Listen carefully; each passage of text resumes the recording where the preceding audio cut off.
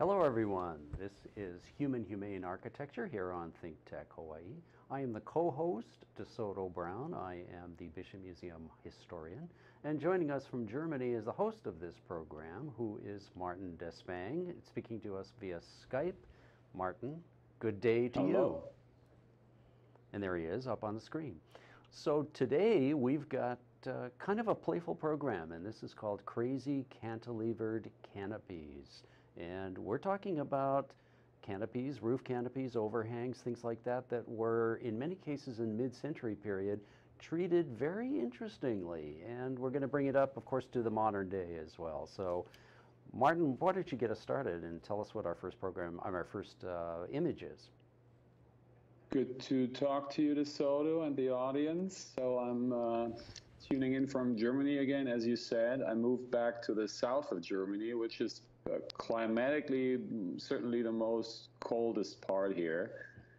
And so, at times you can't even survive wearing a winter coat. You got to go inside of your building with thick walls. Right. And when I came to Hawaii, I recognized that's not the case. You can be comfortable. And I started to discover the most comfortable space and place to be is actually under a tree. And Correct. if we can get picture number one for that. And this is a special tree here that was brought to the islands, wasn't native to it. This is a monkey butt tree. And just look at the geniosity of nature, how it starts on a single spot and then branches out crazy, as we call the show. I mean, this is a crazy cantilevering canopy to its most ideal, right? Absolutely, absolutely. And yet it stands up, and as you were saying to me on the phone last night, it provides shade, it provides comfort, it provides evaporative cooling from its leaves, and you really can't improve on it a great deal, except that it is not impervious to rain. And that's something that we need to do when we build canopies, is to protect ourselves from rain, or in your case in Germany, snow. That's true. So let's make this really popular, DeSoto, right? Let's use someone that everyone knows is associated to our islands, and we have been working with him before. Right. Picture number two. For getting people excited. So get number two. And there he is. And there is the very youthful Barack Obama when he was a young man in school. And the two views of the building you see are the Punahou Circle Apartments, and that was a building that was built in the late 1960s, and that's where Barack Obama grew up, and that's where he lived when he was attending Punahou School until his graduation in 1979. And the front canopy of the Punahou Circle Apartments, as we see here in this slide, is this wonderful zigzag kooky looking canopy that shades people as they are coming in and out of the main entrance off of King Street, or Beretania Street, excuse me. Absolutely. And we get to the next picture. Actually, one of the first, when we started collecting and sharing objects and canopies, the very top left one is the one you shared with me first because you drove by it. This is the bowling alley in Kahala. And you said, look at that one, and it won't be there anymore for much longer because it will be demolished. And if I understood you correctly, by now is demolished. So yes, it has been. What we want to make clear and get people excited about is don't demolish these, because these are really, really unique. Me as a practicing architect, as my other side, I can tell you there's probably no way, with the wages and material being so expensive, Hawaii being one of the most expensive places to build in the US and in the world, you cannot spend that dedication and passion anymore. So the second part of that picture is another one that's existing, that's on King Street. Correct. And so our plaidoyer already up front is keep these. That's right. Right? And these canopies, although in different places, one on the Wailai Bowl building from 1958 and the other on the King Center building on King Street from the early 1960s, they both have this very sort of up-thrust corners. They've got support legs that are canted at an angle, and then the corners of both of these go up dramatically, and they're pretty eccentric looking, and that was what was popular back in those days. But as you said to me last night as well, there can be a use for this in that you can direct rainfall to go to a specific area to either drip off or go into a drain by using these forms, which, as I said at the beginning of the show, are playful and eccentric and something that you could not replicate today, so something we really need to pay attention to and want to preserve. Mm-hmm. And that specific one on King Street started to remind us of some exotic, so non-native influence culture, like the Mandarin Pavilion of the Asian architecture. Correct. That's right. And that gets us to the next picture, which introduces an example of nature, which is very exotic, although we quite excessively discussed, where these come from. These are palm trees, but I love the version of the coconut palm tree, who is an exotic species that comes from Asia and then, can populate itself by its seed being the coconut floating through the ocean for thousands and thousands of miles, making landfall where no other plant can thrive and grow roots in the sand. Right. And ever since, they're the symbol of tropical exotic islands. Correct. So coming to the hospitality industry, which runs our industry. And this reminds me of my dear friend Suzanne, who is here with me in Germany and studied that in Hawaii, in fact. And we talked about that quite a bit, about that exotic appeal. Correct. And so here we have a blend, a combination of this exotic artifact and the artificial artifact of canopy and how they can marry, right? Correct.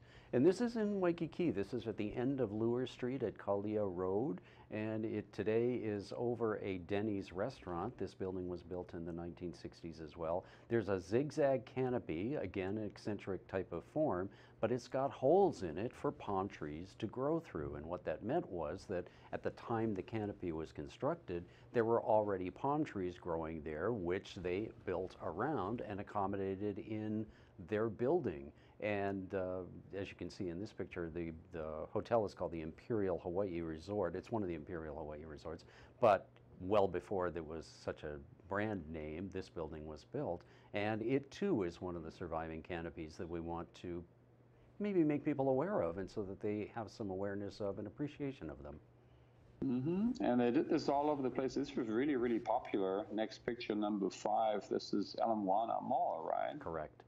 And this was when Ala Moana Center was built in 1959. They actually brought palm trees to the site, planted them, and then constructed the mall level parking around them. So in this picture at the top is there's also a zigzag canopy outside the Sears store, and the palm trees were planted. They were tall enough at that time to extend up through essentially 2 levels of the shopping center.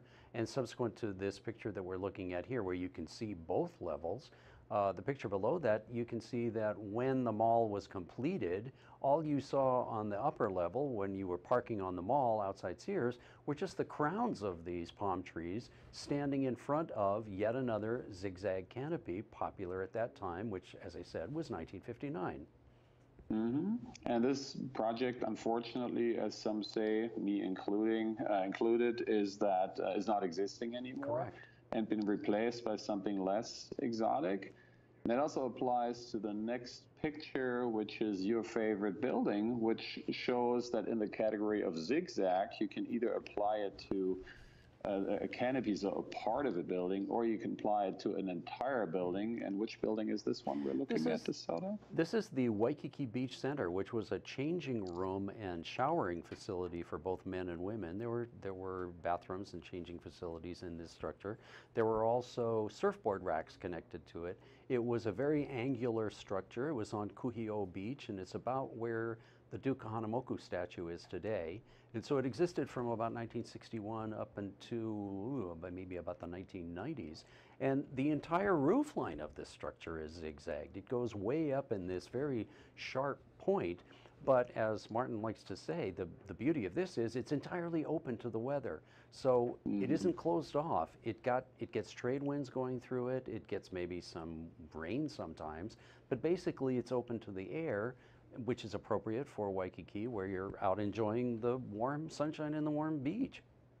Exactly. And staying in Waikiki and just a little over and still existing is the next picture. This is Foster Tower, and the left part of the picture is donated by our fellow Don Hibbert, who wrote about us in his fantastic book, Designing Paradise. And he says in the caption here, how can you sort of make a concrete box look appealing to a tourist? And he says by putting a surfer in front of it, so riding on a wave, and the wave is also a literal architectural means at the bottom of the building, which you can see on the right part of the picture here, where once again, a crazy canopy, and we're introducing another way of it, which is the wavy crazy cantilevering. And if you guys walk by, which you please do, you see something strange, which is that the palm trees don't grow through the holes anymore, but the holes are still there. Correct. And again, that as I also said, applies to the next project, next picture number 8, where the entire building is not existing anymore. And this is a Pete Wimbley project, who is probably our exotic master, who we touched on a couple times already in the previous shows, right? And with good reason too. Let's move on to number 9, where we see another variation of that theme, having palm trees growing through roofs, and sometimes not single, tailored holes for the trunk, but the bigger ones, sort of courtyard-likes. Yeah, right. Which also applies to number 10. And which project is that, DeSoto? Well, what we see here are 2 shopping centers. We see the Kalihi Shopping Center in the large picture from 1955-56, and then we see Ala Moana Shopping Center in 1959. And in both cases, we've got a hole in the roof, which not only lets in the air and lets in the light and allows people to see the sky and the clouds and so forth, but it also allows plants to grow underneath those open holes so that you don't have an entirely concrete expanse, but you've got some greenery in there as well, which is part of the experience of making things nicer for pedestrians and for shoppers. Mm-hmm. And that's like, especially Ala Moana Mall prides itself and sells itself as being the world's largest outdoor shopping mall, which certainly applies to the circulation, but these days, unfortunately, not so much anymore to the shops. They're all AC'd, and then people have the doors open and blow the AC outside, which always drives me crazy, talking crazy, right. Topic of the show here today. But these are the good days. These are the pre-fossil era. And so embracing the outdoors, celebrating the outdoors is the theme. And in this hole, you can see that it's basically a rectilinear hole, but then the corners get soft-edged. So right. some soft, some more organic form is introduced, and that gets us to number 11, where some architects have been getting excited about that one, like this project here, which is a diner, which you told me last night that when we prepped, that this is not necessarily specific to Hawaii. This is actually the whole diner architecture streamline era was really popular in California. So one state over, it was brought to Hawaii, and also seemed, pretty fittingly here, because once again, as you said, it provides us with a necessary shelter for rain and sun. Correct. But go to the next picture, number 12. You can also apply it to a building more enjoyably, as this roof here is a hyper-paraboloidal roof, where you can almost look at the building and saying the whole building is a hat. It looks like a hat. Yeah, and a hat we probably could have used as another familiar to people device, as to basically provide the same for your head, shade, and rain protection. Yeah, we've got 2 pictures here. We've got one small picture of the hyperparaboloid, whatever the heck it was. It's the lobby of the Waikikian Hotel, which opened in 1956. Really extreme curvature. And then below that, the big picture is Motor Imports Company, which is located on Kapiolani Boulevard, and it sold imported cars. And that's a Toyopet car in front of it in 1959. And this lower one, the big one, looks like a Pringles potato chip. It's the same type of curvature, but it's applied on a grand scale to an entire building. And that's not something that you're going to see anymore, I don't really think. That's a great analogy, DeSoto. I will use that. And let's go to the next picture. I have the same crispy feel about that canopy here. That's crunchy and just so really good chips are thin and crunchy, right? Yes. So Yes. this canopy looks like that too. It's just the minimal use of material, once again, used to something to give shade to cars. So, tourists came to Hawaii wanting to enjoy the exotic, the raw, the jungle, so to speak, but didn't want to stay away, want to go without their comfort, their American comfort, right? So he really used this excessively in different typologies. And the next picture, number 14, is such a thing as well, where you just want to provide shade and rain protection for something you want to display. Right. And you come up with this is maybe our craziest here, right? Where you just cantilever off-centered, asymmetrical. That's more crazy than a tree because a tree balances itself out. Right. There's branches on both sides, Right. whereas this one is going only to one direction. This is Correct. crazy. And this is a kind of a showroom for heavy equipment, forklifts, bulldozers, and things like that, which is located on Sand Island Access Road in the early 60s. And what we see here is this floating disc, which has this off-center support on the left, two very skinny little poles on the right to cover up a bulldozer, which is on display for sale.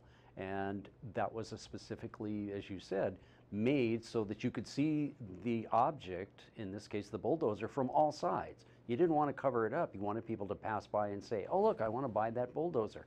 Well, it's on exhibit, and that's what you can do. Mm-hmm. So as we're onto something here, this is some research, serious research topic. And when you get serious about it, then you can see there's these different ways of doing it. So another one we want to look at is in the next picture, and this is going back to Ala Moana in its heydays, its original easy breezy nice days. And when you look closer, you can see that the post, the column, once it starts to become the roof, it's actually looks like it's organically growing into the roof, and we call that the mushroom system. Correct. And in addition to introducing this structural methodology, you see the perforations again, punching the hole through, and this combination makes it really, really delightful and pleasurable, very creative, very sexy. Yeah. Now we can keep going with this mushroom analogy of a single stalk supporting a roof. And I think in our next picture, which is Bishop Museum, which is where I work, let's go to that. And this is the Bishop Museum Planetarium when it opened in 1961. And it has a support that's very mushroom-like as well. But you pointed out that this is really copied from Frank Lloyd Wright's famous Johnson Wax building of the late 1930s, which had a series of columns like this supporting a roof over a common office area that was like a translucent, light illuminated roof open to the sun. And so here we see it some years later used here in the Hawaiian Islands as sort of another mushroom type of thing. Mm-hmm. Absolutely. When we think about the most popular example of what we're talking about, we go to the next picture. That's probably our Capitol. Yeah. And our Capitol is also using the mushroom principle pretty much in detail. And the picture I took on the right side of that photo here is that when you move back and look at it from the distance, because so proportionally the post is so tiny, is so thin that it basically almost gets invisible. So you end up just like with a tree. When you look at a tree from a distance, you don't see the trunk, you just see the canopy, so it starts to float. And this is rather spectacular. And once again, I cannot tell you how excited I was when I was part of the walks and the demonstrations around the last presidential election, and the dynamics and the civic power and pride of that building was just absolutely amazing. I mean, a demonstration of democracy I hardly ever felt before, and achieved by what we're talking about, but this architectural methodology and just a very good way of just doing the most with the least, which I think we're well advised to look back into in the future when we design buildings. And that Let's also go to the next resembles picture here, which is, looks similar, but it's a different typology. This is a bank. right. And look how playful banks have been designed Yes. in the past. And Yes. once again, being so generous to provide outdoor space.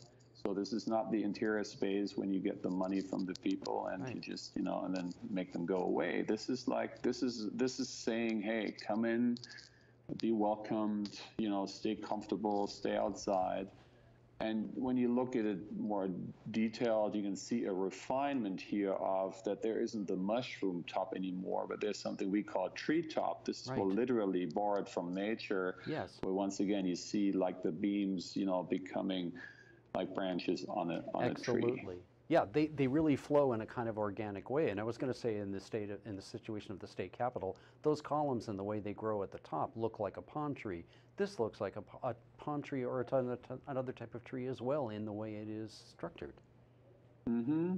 And our structurally engineered master, we see on number 19, and I had the chance to still meet the fabulous, fantastic Dr. Alfred Yee, who unfortunately passed away not long ago. And he is the creator of so many of these crazy cantilevers, amongst them the project on the left. And which one is that, DeSoto? That's the treetops. We need to go to the next, there it is. That's the treetops condominium or apartment building in Waikiki, which I believe has been demolished. But it, again, is extremely unusual in that these horizontal elements come projecting out, and sometimes they support a balcony, and sometimes they just stick out. So sometimes they're part of a canopy, and sometimes they're just elements that stick out on their own that rest upon another horizontal member that you can see very clearly there in the photograph on the left.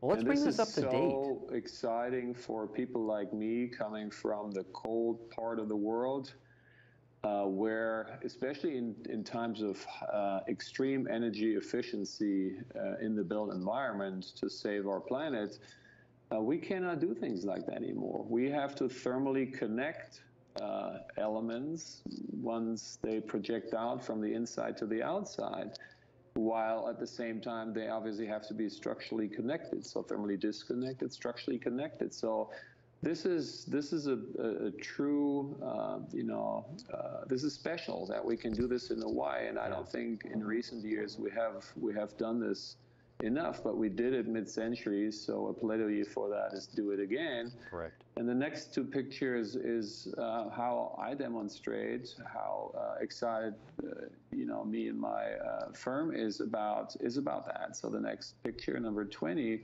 is a community grocery store we did so many years ago, where the property line is actually following the facade at the bottom on the picture of the right, but we wanted to cantilever out. So here we go. And we had to go through some serious, significant effort in order to do that. In fact, here the client has to pay some money to the city because he cantilevers over. So there's some real passion for cantilevering. Right. And the next picture is a more recent project, the urban waterfall canopy for a subway in the city of Bochum. And it actually introduces another materiality, because so far we have predominantly been talking about concrete, or a lot. Concrete in the tropics is very attractive because it doesn't corrode versus steel. However, there's some nice examples of crazy steel canopies. And we want to take a chance here to also refer back to some shows we've done in the past for people to maybe revisit. And number 22 is one of these. And where is that, DeSoto? Well, let me look at this. This is Rainbow Drive-In. Rainbow Drive-In in our next picture is located in Kapahulu, and you talked to the owner of Rainbow Drive-In about the canopy that they use there, which not only is decorative, but it also generates electricity. Does it not? Absolutely. Yeah. No, it is absolutely. And we want to say hi to, you pointed out to Jim Gusakuma. Hi, Jim. That he's very much, reconnecting to this crazy tradition of these cantilevers and canopies. And what we didn't know, and he even didn't know, although it's down the road, that's number 23. And I drive by there on my daily bicycle commute to work. And I always saw this canopy. And one day I saw the owner of the building and I approached her. And she said, "Yeah, that was my crazy dad building that. And he was a structural engineer." So this is a canopy in front of her residence. And only if you really pay close attention, which I try to share with you, and having done this close-up at the top left, you can actually see the roof is not touching that wall on the left. So it's in fact sitting on these toothpick spaghetti skin, using analogy, to food. You talked about the crispy chips, Yes, this yes. is spaghettis.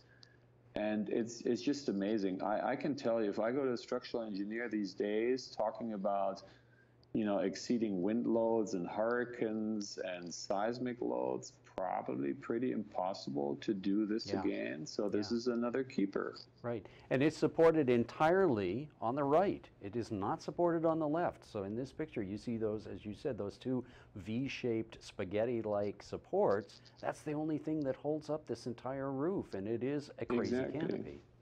Totally. So to build crazy canopies on our exotic, easy breezy islands of Hawaii is possible. Number 24, our very inaugural show of Humane Architecture is Les's Lanai. So this is on Maui. You guys can look back into the show, and he did it. And another one of our favorite guests is number 25, is Nathan Toothman. Hi, Nathan.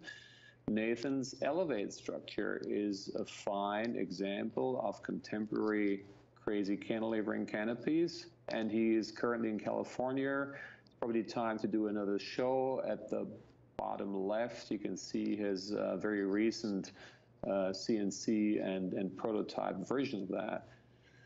And getting close to the end of the show, last but not at all least, looking at our emerging generation. And this is also a previous guest, Chris Chigueta, who was talking about another project. But in this case here, this is a project he did with my colleague Wendy Maguro, and now some years ago, which you can see the young generation getting excited about that thing.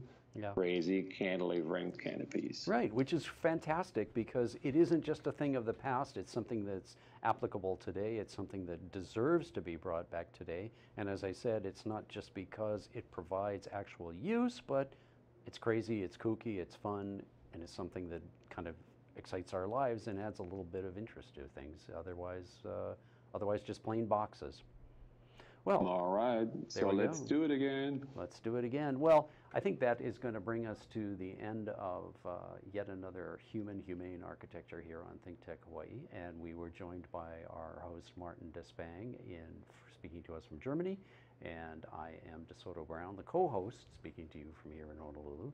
And 2 weeks from now, we will be back with our show. And what's going to be our show that time, Martin? Oh, that's super exciting because this is a project that's going to transform as well. This is the Blaisdell Arena, and in many ways it has a lot to do with what we've been talking about today. Yes, it does. So it's going to be the past of the Blaisdell Center and the future of the Blaisdell Center, and Martin's going to make some recommendations for that. So until our next ThinkTech show, Martin will say aloha from Germany, and I'll say aloha from here in Honolulu. Goodbye, everyone.